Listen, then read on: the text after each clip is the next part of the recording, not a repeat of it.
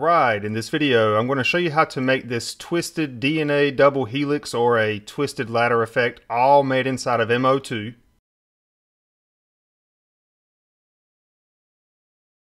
So to get this effect, it's not as bad as what you would think to get a deformed shape inside of mO2. So I already have mO2 loaded up in Apple Motion, and I'm going to go ahead and add a sphere. And I'm going to switch over to my perspective camera just so I can zoom on out, rotate it around, and just get a good view of everything.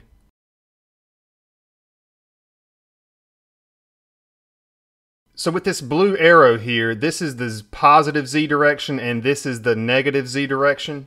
And I'm going to take this sphere and I'm actually going to give it a -3 for X position. Now this number is arbitrary, but we do want to remember it right here in a moment. I'm going to duplicate that sphere.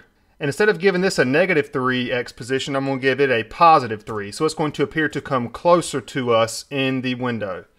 Let's take those two spheres, holding Shift or Command. I'm going to tap on both of those, right click, and I'm going to group them. So now we have these two spheres inside of this group. Now let's add a linear instancer. Let's take the group and drop it inside of the linear instancer, and we immediately see 5 spheres that move off in the -Z position. If we go into our instancer settings, all we really have to do here are 3 things. One thing, we want to bump up the count. Right now all we have is 5 spheres. Let's go ahead and bump this up to something crazy, like maybe 300. Now this is going to make those spheres appear to be capsules, and that's exactly what we want. We want to smash these spheres together to give it one solid uniform shape. Now let's take our M position here and make it even more negative, such as -30, and it's still going to appear to have somewhat of a uniform 3-dimensional shape. Yeah, you can see some ridges in here, but still it looks solid, right? I'm going to zoom on out some more. Pan on over. Just so that we can see what will ultimately be the 2 backbones of our double helix, or the sides of our ladder, whatever you want to call it. Now here's what we want to do with these 2 backbones.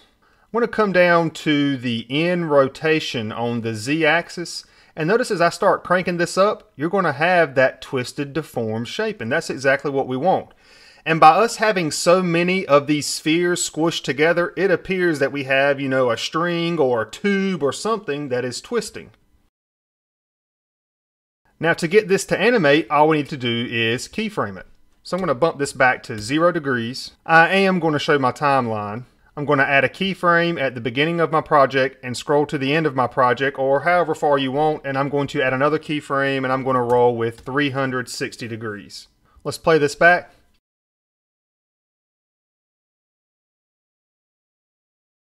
And just like that, you have your twisted double helix, almost, right? So I'm going to go back into mO2 now, and what we want to do is we also want to add a cylinder here. And our cylinder is right over here, and it's kind of hiding where the camera is. I'm just going to hide that camera, but there's our cylinder. Now I want to rotate this on the Z-axis 90 degrees, and I want you to watch this cylinder here. It's just going to rotate 90 degrees, and now it's pointing towards this backbone and this backbone. Now remember how I made the X positions a -3 and a +3? That means the centers of these 2 backbones will be 6 units apart, or 6 whatever measurement, meters, centimeters, whatever. So I'm going to take the height down here and I'm going to adjust that to 6. Since one was at -3 and one was at +3, they're 6 units apart.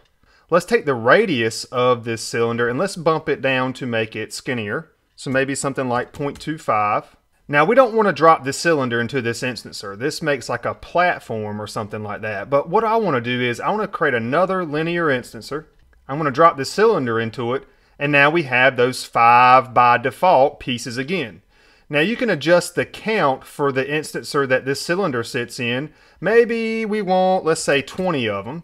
So they look squished together, but remember what we also want to do is adjust the end position, and if I'm not mistaken we had that set to -30, and what this will do is this will evenly space 20 of those cylinders along this what looks or appears to be a ladder. Now if that's too many, let's just bump it on down to say 15. Now it may appear that these are closer together, but that's just the effect of the camera. So if I rotate things around and pan on up, you can see that these are equally spaced apart.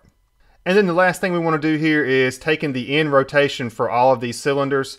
For the rotation Z, let's keyframe it at 0 degrees for the beginning, and I'm just making this match that of the backbones. So setting this to 360 at the end of my project.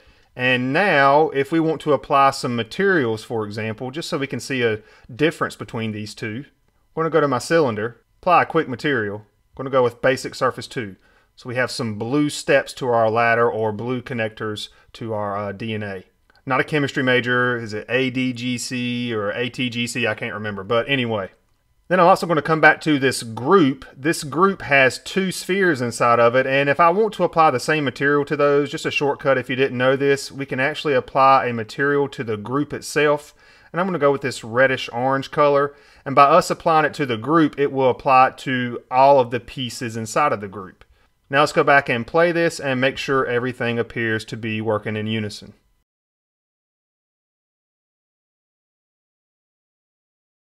And there you have it, a deformation animation using a bunch of squished spheres with a high instancer count, and then applying that end rotation to get that twisting or deformed effect. And that's it for this video. I hope it helped.